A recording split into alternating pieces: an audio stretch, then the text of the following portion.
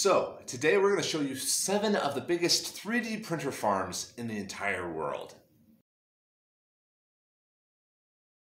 So starting with number 1, we have Gantry. Gantry is located down in the Bay Area.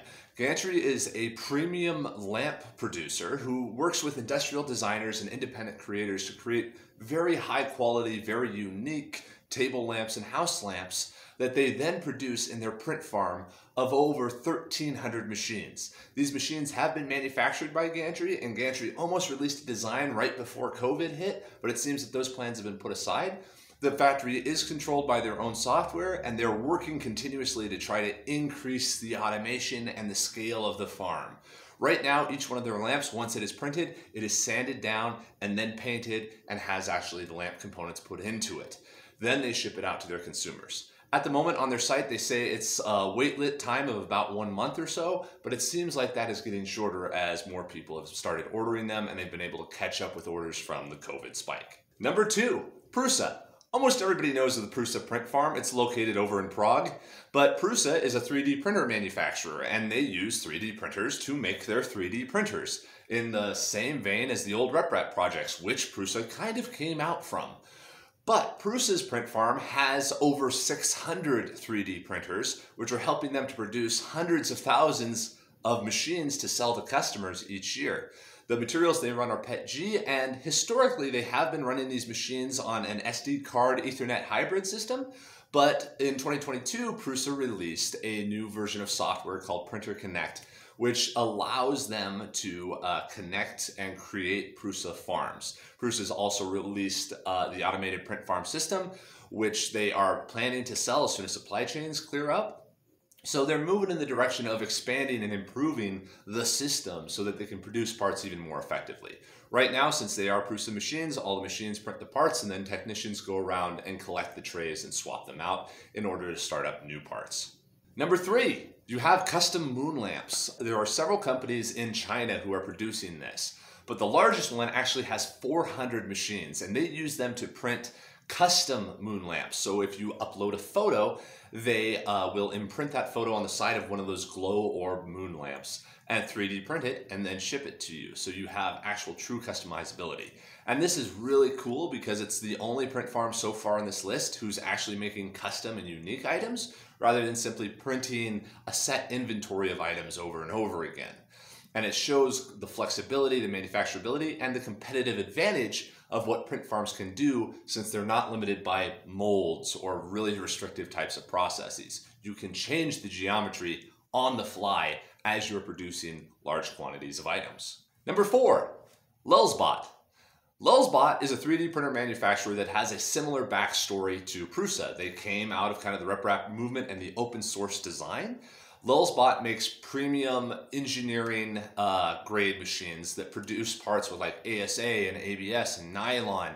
They have their own custom extruders, but they are partially 3D printed machines. And Lulzbot has 300 machines in their factory here in the US that allows them to produce their machines. Lulzbot uses a version of Octofarm in order to control all their machines, and in order to collect parts, technicians go around and remove beds and remove the parts from the individual machines. They have a mix of both their large format and their smaller Lulzbot mini machines throughout the farm, but they continue to expand it as the demand for 3D printers continues to grow.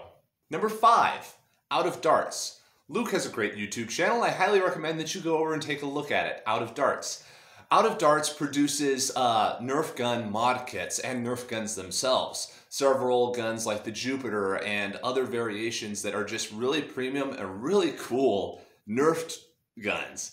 But in order to produce all of these, Luke has set up a print farm of about 100 or more Prusa 3D printers over the last several years in their Seattle office.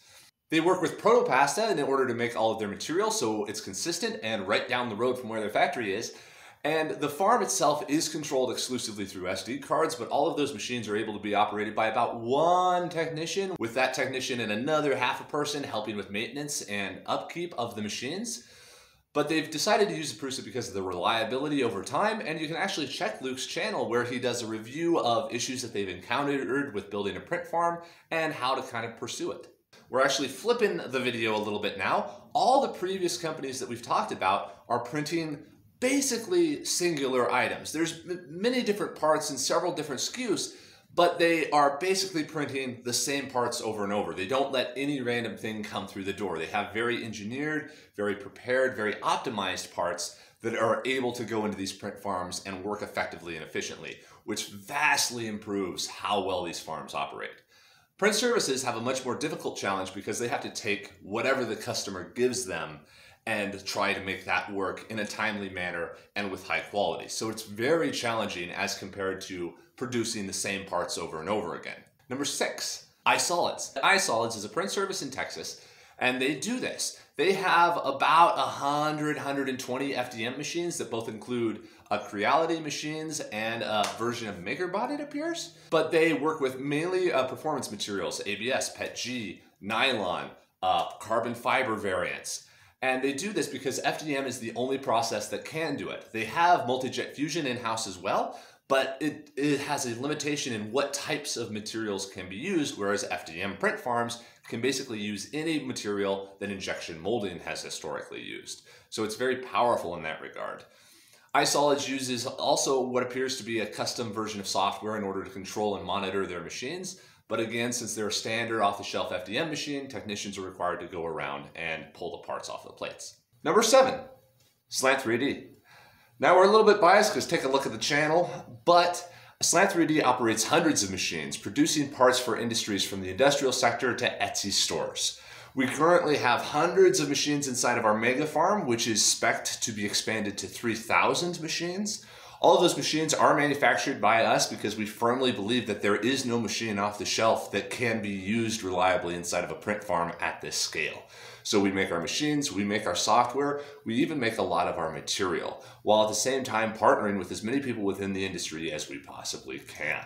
Our goal is to make manufacturing completely unlimited so that anyone can upload a model and get it made and delivered to as many people as they need without having to buy molds, without having to buy any sort of infrastructure, warehousing, shipping at all. So those are the 7 biggest print farms in the world that we're aware of, guys. Comment down below if you know of any others that we should take a look at, and maybe we can do a sequel to this video.